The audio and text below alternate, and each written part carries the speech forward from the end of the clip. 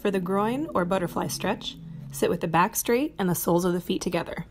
Place a towel under your feet if you need the extra cushion. Create a lever with your hands and your elbows by grabbing a hold of your ankles. Do not grab a hold of the feet. This is a bad habit that can end up causing torsion of the ankle.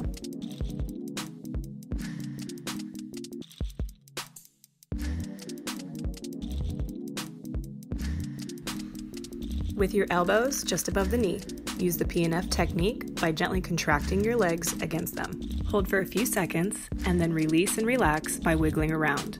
Then, using the lever you've created, push your elbows into the thighs to stretch the inner legs. This movement gently and safely stretches the short muscles of the inner leg, giving you greater range of leg motion and improved balance.